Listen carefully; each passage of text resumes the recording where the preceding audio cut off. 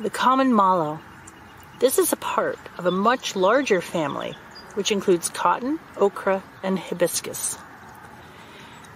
Common mallow is an edible plant that's been used for medicinal purposes throughout history, as well as edible.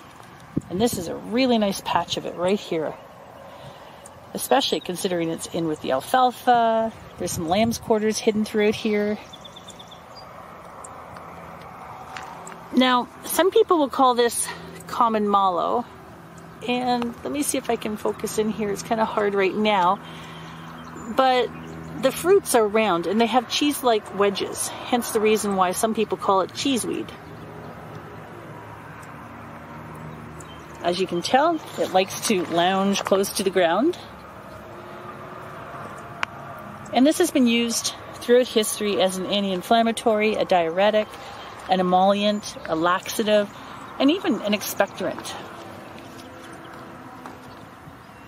All parts of this plant are edible. There's a nice flower.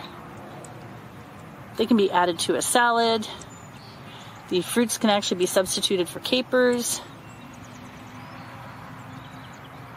And when cooked, the leaves create a mucus that's very similar to okra. A very sticky substance. This plant can be dried to make a tea. And some people have used a thick liquid of this to use as an alternative to egg whites when making a meringue-like substance. I don't know how well that works. I've not tried it myself.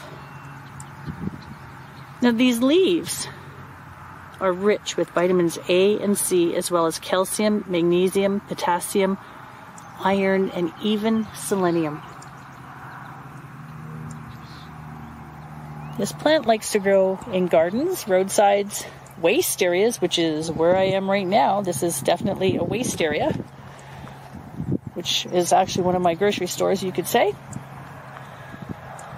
And although this plant originates in Europe, Asia, and Northern Africa, this can be found all over the Americas and in Australia. The common mallow. Integrate this into your daily diet.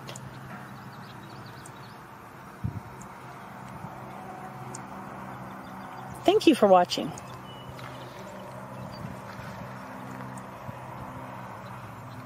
And I have a link below for more information.